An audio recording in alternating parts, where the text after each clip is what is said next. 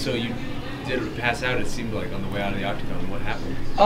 You know, man, I took this fight on 5 days' notice. Just straight off of the couch. I was watching South Park one day, and MMAnytt, my manager, telling me, "Hey, there's a short notice fight. Do you want to take it? You don't cut weight, so I think it's a good fight for you to take." And I was like, "Yeah." Definitely underestimated Roberto Sanchez. Roberto Sanchez is a lot stronger and a lot more ground savvy than I thought he was. I got to give hats off to him. He's a very good opponent. I stood up, and all of a sudden I just lost consciousness, and I was just a little bit out of shape.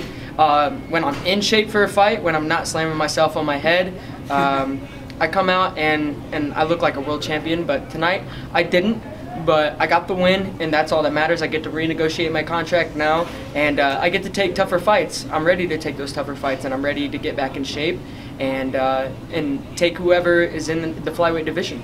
So just lastly on this, was it exhaustion then, you think? Just on the... Yeah, no, I think it was from puking. I puked in like those big buckets that they give you, those body armor buckets, sponsored. Nice. Those body armor buckets, yeah, I puked about half of that bucket full, and all of a sudden I got back up, and yeah, I passed out, and then I got my big manager. He's about 250 pounds. He lifted me over his head and to the doctor, and it's pretty much how it ended. So you puked after the fight? Oh yeah, I wasn't gonna puke inside of the fight. I wanted to puke after 30 seconds of the fight. I was so dead tired, but yeah, I wasn't in shape for this fight. It was, like I said, a 5-day notice fight, and in 2 months, if you give me 2 months to get ready for a fight, I can take on people like Henry Cejudo. I can take on people like Demetrius Johnson. I mean, if you look at all the people that I fought so far, I mean, you got Davison Figueiredo knocking out John Moraga and stuff like that, and I beat Davison Figueiredo. So yeah, I think I know where I stand in this division. I'm 2-2 right now, which I should be 4-0. But at the end of the day, I'm gonna keep on training and keep on getting better, and then in the next 2 years you're gonna see Jared Brooks, or I cannot say Justin Scoggins either, because Justin Scoggins is still my best friend, and I want the best for him too. It's either me or him. We're gonna be the world champions. So you mentioned your contract. Is your contract now up? You're up for renegotiation? Yeah, up for renegotiation. 4-fight contract deal, and yeah, I'm ready to get back on the horse and fight whoever. I think they're gonna probably put me up against the likes of Alex Perez next. I think that would be a good matchup for me. He's a very tough opponent, but I would love to fight him. I would love to fight Ben Yen or anybody in the top 10. Give me somebody in the top 10 and let me show what I'm capable of. So taking the last fight of your contract on 5 days notice, that's a ballsy move. Was there any hesitation there? Hey man, you gotta go out and you gotta put it all on the line. And I wanted to show my matchmakers that I'm not fucking playing. You know what I'm saying? I'm here to take this thing. It doesn't matter if it's 5 days notice, 5 hours notice. I'm still here to fight. I don't cut weight. I don't have to worry about that kind of stuff. I don't deplete myself at all. So I'm keeping on growing in this division. After my fight, I weighed 123 pounds. So, but I'm just as strong as people like Demetrius. So I think that whoever they put me up against next, I'm gonna knock them down if I'm smart and not slam myself on my head. So, like outside of camp, how much do you walk around at?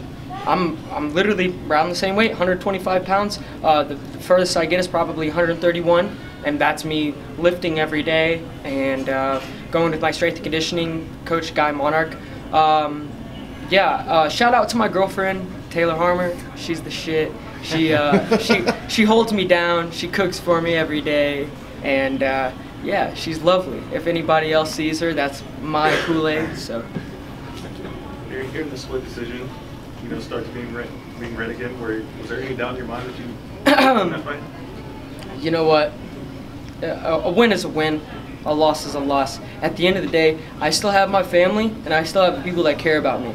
So hearing Roberto Sanchez, that, you know, getting that other nod from a judge, I'm just like, you know what? If he would have got the win, I'm still happy. I still got people that are with me every day, and that love me and my family. So that's all that really matters at the end of the day, and I think that's what's going to take me to higher echelons. It's not just this sport. So I know you said you're at the end of your contract. Do you want to get one more in before the end of the year? Yeah, man, get me on that Toronto card. I'm in Detroit, right? I live in Detroit. I would have so many people coming to Toronto to watch me fight. And yeah, I'm an up-and-comer in this flyweight division. I know I didn't look the best tonight. Everybody knows I didn't look the best tonight. But at the end of the day, you give me 2 months, I'll go against anybody in the world. And I'll shock people. I'll shock all you people in here. All the naysayers, right there. Awesome. I think that's a good way to end it.